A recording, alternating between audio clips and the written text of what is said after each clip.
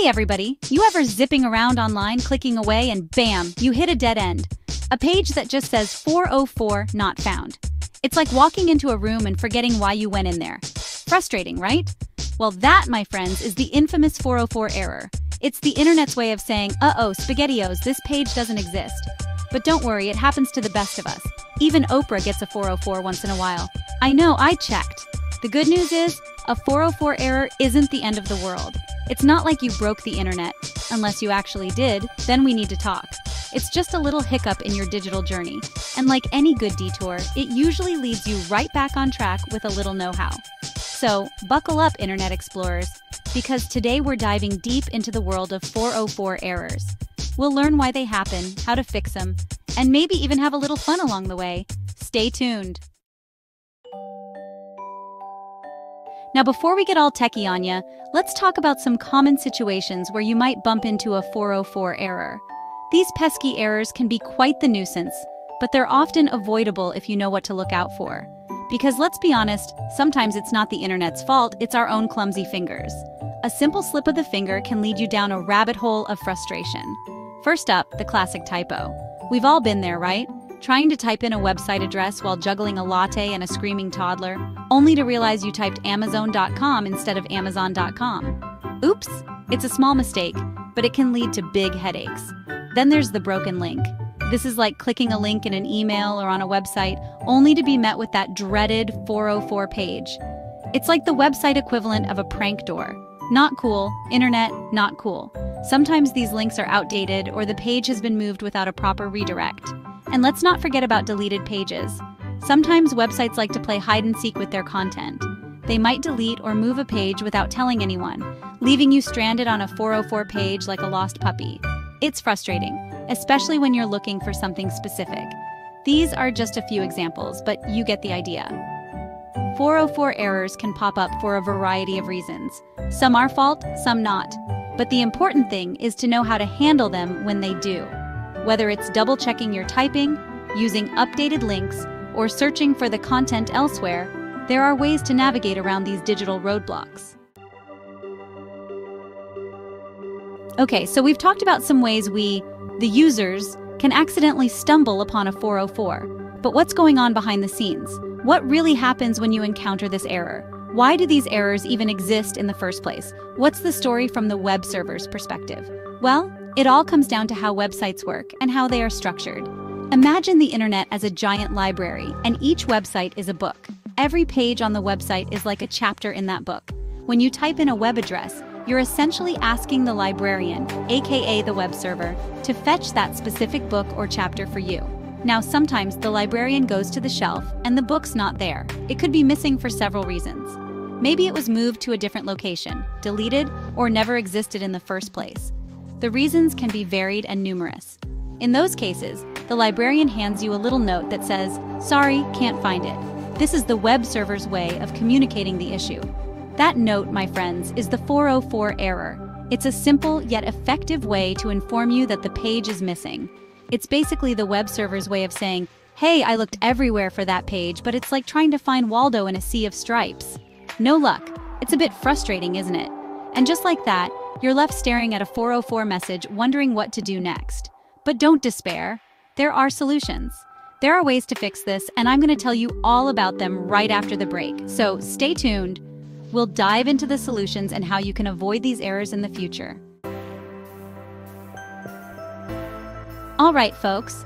It's time to put on our problem-solving hats and tackle those pesky 404 errors head-on. Don't worry. It's not as complicated as it sounds. In fact, sometimes the simplest solutions are the most effective. First things first, double-check the web address. Like I mentioned earlier, typos happen to the best of us. So before you panic, take a deep breath and make sure you typed in the address correctly. You'd be surprised how often that's the culprit. If the address is correct, try refreshing the page. Sometimes it's just a temporary glitch in the matrix, and a quick refresh can work wonders. Think of it like giving the internet a little nudge to get its act together. If that doesn't work, try going back a page or two in your browser history. You might be able to find a working link to the page you're looking for. It's like retracing your steps to see if you missed a turn somewhere. And if all else fails, there's always the trusty search engine. Just type in the name of the website or page you're looking for and see what pops up. It's like asking a digital detective to track down your missing web page. And don't forget, sometimes switching devices can help too. Try accessing the page on your phone or tablet. Also, make sure your internet connection is stable. Sometimes a simple router reset can do the trick. If you're still having trouble, try using a different web browser. Different browsers can sometimes handle websites differently. With these tips, you'll be navigating the web like a pro in no time. Section 5. Beyond the fix making your website 404 friendly. Now, if you're a website owner yourself, you know that encountering a 404 error can be frustrating for your visitors. It's like showing up to a party and finding out it's been canceled. Not a good look. That's why it's important to make your website as 404 friendly as possible. This means creating a custom 404 page that's both helpful and entertaining. Think of it as an opportunity to turn a potentially negative experience into a positive one.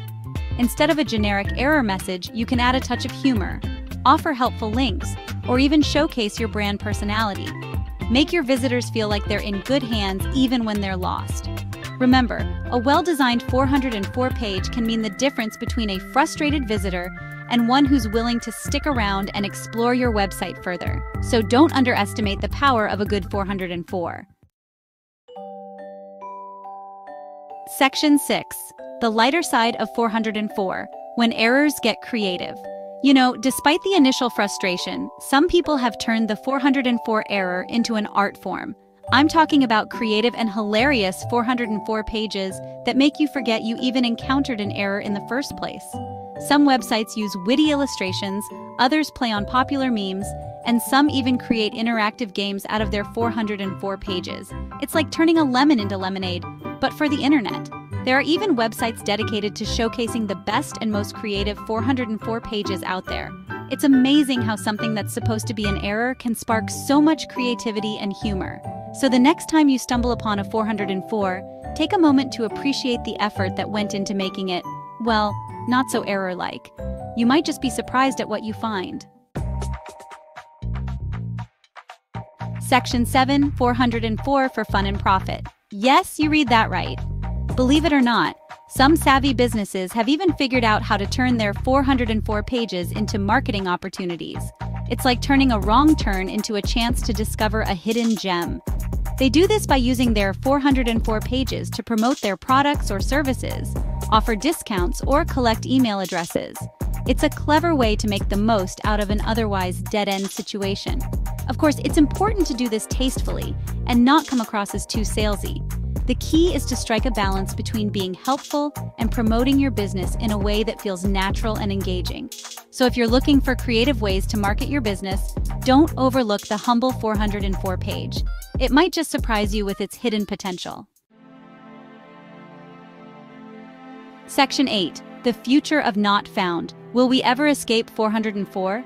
Now you might be wondering, with all the advancements in technology, will we ever be free from the dreaded 404 error? Will there come a time when every web page is just a click away, with no dead ends in sight? Well, while technology is constantly evolving, the internet is a vast and ever-changing landscape.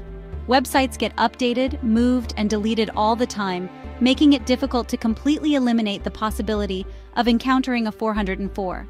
However, there are technologies being developed that aim to minimize 404 errors by automatically redirecting users to relevant content or providing suggestions based on their search history. It's like having a personal assistant for the internet, guiding you to the right place, no matter what.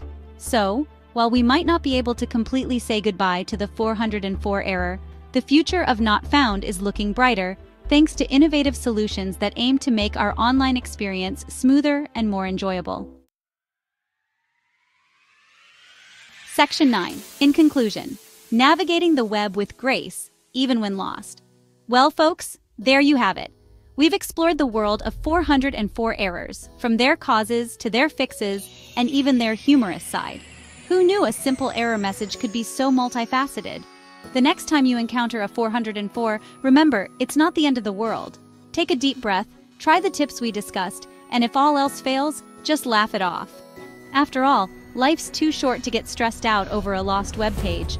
So go forth and explore the vast expanse of the internet with confidence, knowing that even if you get lost, you have the tools and knowledge to find your way back.